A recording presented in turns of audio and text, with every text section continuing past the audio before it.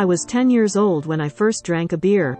I was staying at my aunt's house, and one evening while everyone was in the living room, I snuck into the kitchen. To my surprise, I found a bottle of beer in the refrigerator. I had heard about beer before, but I had never seen it before. I was curious and, despite the warnings from my parents about the dangers of alcohol, I decided to drink it. I took a sip and was immediately hit with an overwhelming bitterness. I didn't like the taste, but I was determined to finish the beer. I kept drinking until the bottle was empty. When I was done, I felt strange. My head felt light and my vision was blurry.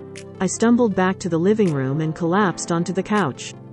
Everyone noticed my strange behavior and asked what was wrong.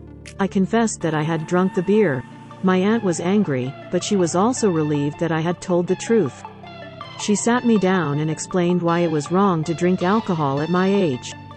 I listened and promised that I would never do it again.